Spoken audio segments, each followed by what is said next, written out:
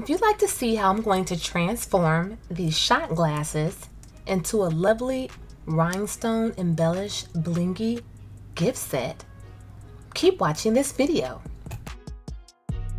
Hey YouTube! So today in this video, I am going to be adding some rhinestone embellishments to these shot glasses. So these little shot glasses, I believe they're 1.2 ounce. And I like it because it has this big chunky area at the bottom. That's why I plan on adding majority of the rhinestones. And I think I'll just leave that part. I'll just leave that part be. But I just wanted to see what that would look like. It's going to be a set of 4, but they're all going to be 4 different colors. I'm actually going to be at a pop-up shop, and I just want to have some different things on my table. This is my first time, and I just kind of want to have a variety of things. And I'm just going to go ahead and get started. So I have my first 2 colors out. And I'm going to get started with this lovely, lovely orange.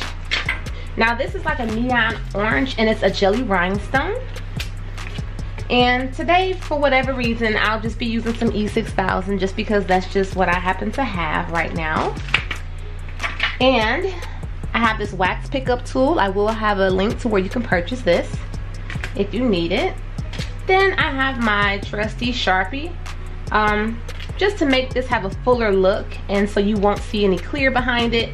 It just looks a lot better to me when you color something before you add the rhinestones. And plus the jelly rhinestones tend to be a little transparent sometimes. So I'm just gonna go ahead and get started. I purchased a case of, I believe, 24 shot glasses off Amazon under $22. So I'm just gonna fill this in.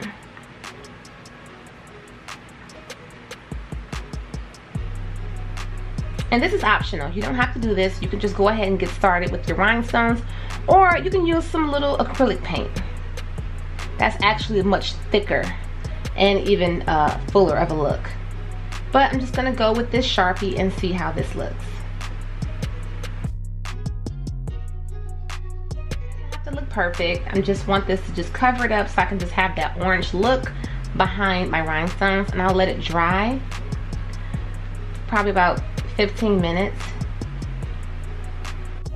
Once you go ahead and add the Sharpie coloring to the glasses, it doesn't take long for it to dry at all. This blue is such a pretty color, and I decided to do 2 other colors as well.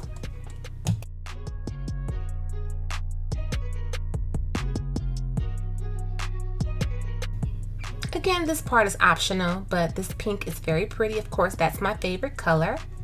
And then I love to use my gold rhinestones, so this is my gold Sharpie. I let these glasses dry for about 15 to 20 minutes in front of my trusty desk fan. Today, I am using liquid fusion glue. So you'll just start off by adding a little bit of glue to the very bottom of the glass, and then you'll just take your time and you'll gently place your rhinestones on side by side. And I just keep turning the glass and just go in a full circle, and then I just keep going until I reach the top. This actually doesn't take that long. I'd like to say I did these glasses about maybe 20 minutes a piece or less, so maybe about an hour to do all 4, which isn't really that bad.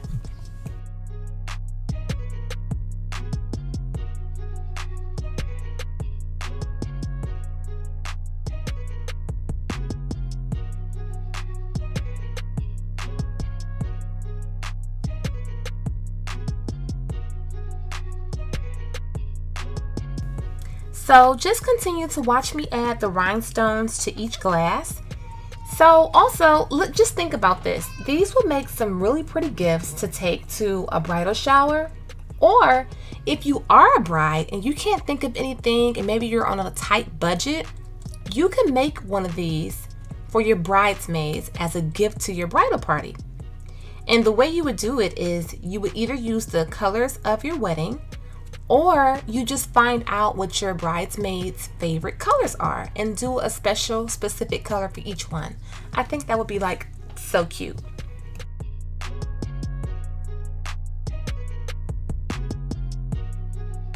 I was recently invited to a pop-up shop recently. Actually, it was yesterday, I think. No, it was 2 days ago. And I made these to put on my table just to have a nice variety of things. And of course, they sold right away. I think I have the gold one left, but they sold really quickly. I sold them, I think, for $12. I think I sold them for $10 a piece.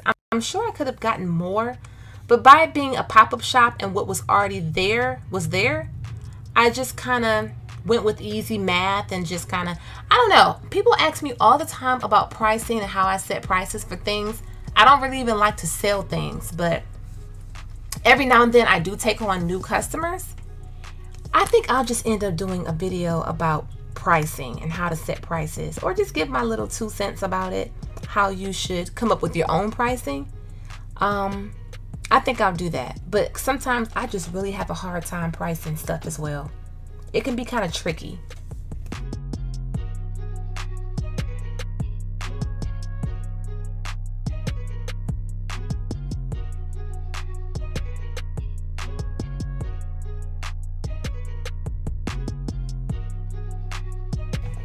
Ladies and gentlemen, this is a really quick, simple DIY. You see, I'm just picking up the rhinestone, placing it right next to the other rhinestone that's already there. I feel like you can't mess this up. You really can't. And who doesn't like to drink? I mean, I don't, but most people do. And who doesn't want to have a cute shot glass to use, you know? So I just think this is going to be a big hit whenever you decide to give this to someone for their birthday. Or look, you can use multiple different colors. You could do each row a different color, like a rainbow. Another thing I want to say is this didn't take many rhinestones at all. This probably took about, what, 50, 60 rhinestones or less per glass. And just to let you know, I went up about 7 rows to keep everything consistent. I did 7 rows of rhinestones for each glass, just in case you were wondering.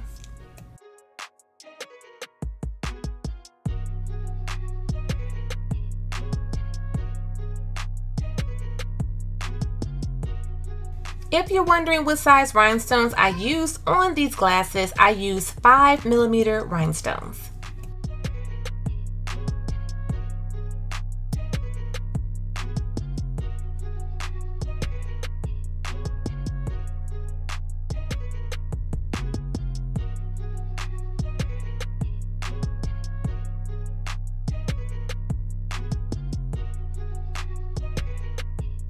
Okay, you guys, here is the final finished product.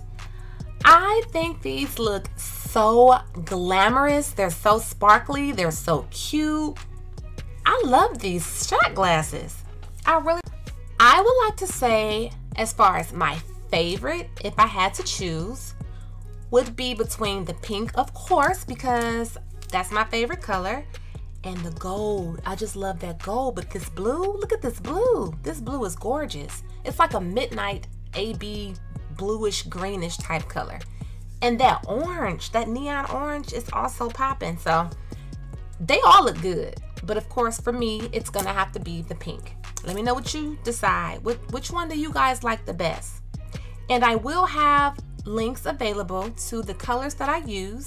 If you're interested, look for those in my description area.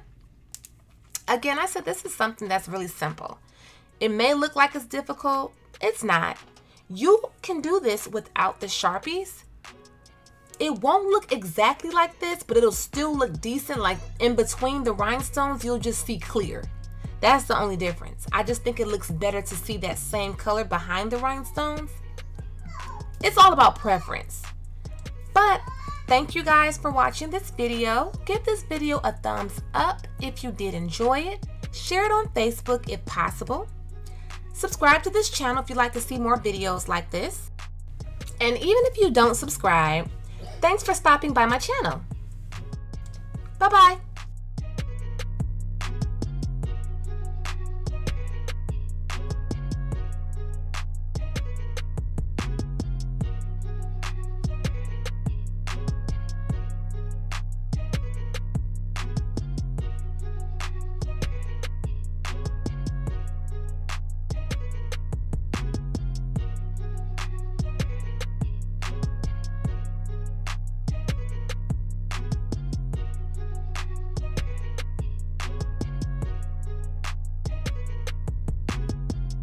Be sure to check out these playlists where you can see more wine glasses, wine bottles, rhinestoned and glittered. Bye bye.